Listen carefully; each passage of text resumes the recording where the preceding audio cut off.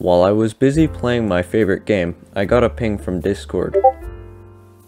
I opened the app and discovered that it was from the unofficial Python Discord server. We're excited to announce the dates and details of the Summer Code Jam 2022. During our Code Jam, you'll be teamed up with about 5 other random participants and be given a week and a half to code something incorporating our chosen technology/framework and a theme voted on by the community. This is a great opportunity for you to build something fun in a collaborative team environment. Absolutely fantastic. The technology for the Code Jam was WebSockets, which was something I'd never heard of. I did some researching and found out it was a useless technology that nobody should learn. They released the qualifier and gave 2 weeks of time to submit it. The challenge was to create a restaurant management system to match orders to staff with that specialty. I just barely made it in with only 13 days and 23.5 hours before submissions closed. Here was my solution to the insanely difficult problem. I know, it's pretty impressive.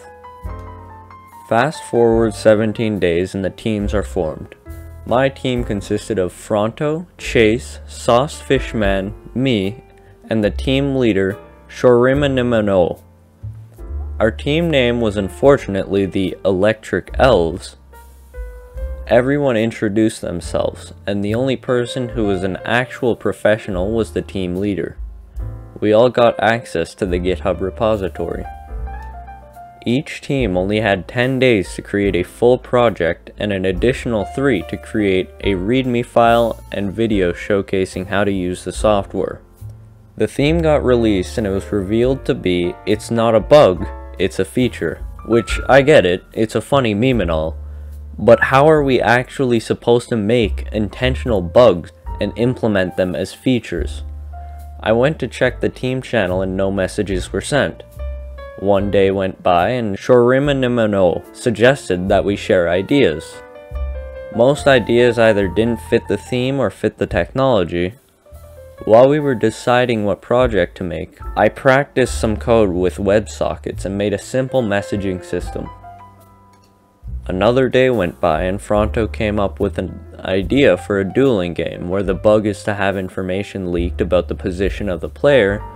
Everyone agreed that it was the best option, and then another day went by.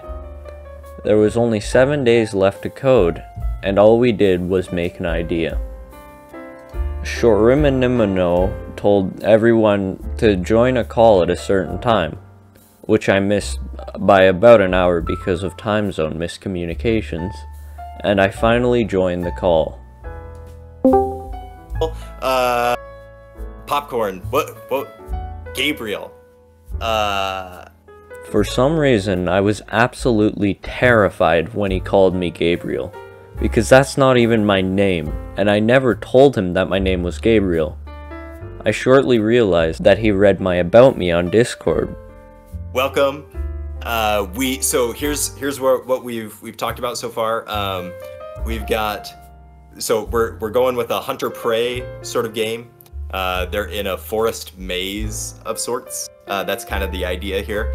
And right now we've got each of the players are probably hidden movement sort of thing. We're still thinking about those details. And then the idea is we're going to use Pygame. We'll have 2 clients connected to the server. The server is going to track the game state. All the communication is going to be through WebSockets. For the next 24 hours, our goal is to set up the game. We did not set up the game. So we've got 2 players on the board. We're just using basic geometry at the moment. So we'll have 2 players on our map. They're gonna move in a turn-based way. I think you get the general idea. Another day later, Chase created a script for the Pygame window. Shorimanimano created the server script. This is the first time I realized that the way I write code is a lot different than what most people do. I decided to make my first contribution, which was adding all of the client connection features and fixing up Chase's script a bit. It took around 3 hours to figure out how to do it, but it was all worth it when Shora Minimono reacted to my message. The only two people that needed to contribute were Sauce Fishman and Fronto. After a while of waiting, Fronto showed a map he made for the game. Now, I know that I'm no artist, but it wasn't great. Shora Minimono asked if he could make a higher resolution image, and he started to work on it, until he gave up after making the lake. Shora Minimono suggested a tile set, and he started to work on his third map, and he showed his progress, and then he left the whole thing altogether. He never officially left, but he didn't contribute anything to the project after that. A few days go by and the project starts to look better and better. Shora Minimono asked a better server-to-client messaging system, and I updated the client side for that as well. Chase also contributed some more, but we were yet to see anything from the legendary Sauce Fishman and Fronto.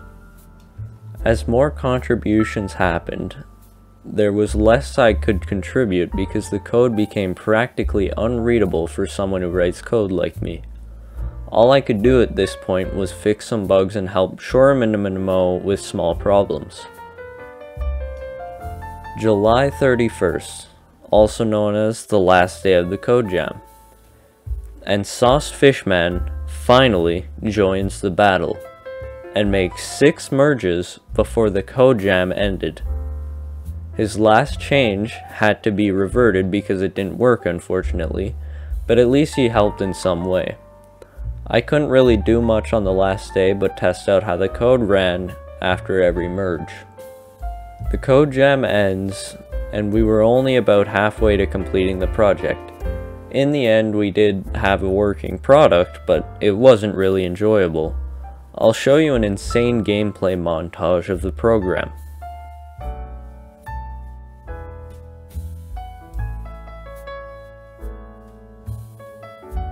Now that's real gaming right there. When we were given time to create the video, Sauce Fishman volunteered, but the video never ended up getting created. So I guess that means we were disqualified from the competition in the end anyways. To end off the video, I'd like to sum up the code jam with a few quotes from Shora Minimono. Yup, the repository is submitted. The bug/feature is the whole project.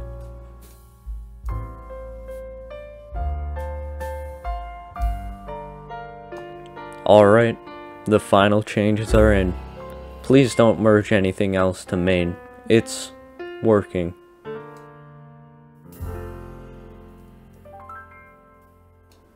And with all of that, I think I'm going to wrap it up here. Thank you for watching, and subscribe for an upcoming video in about another 2 years.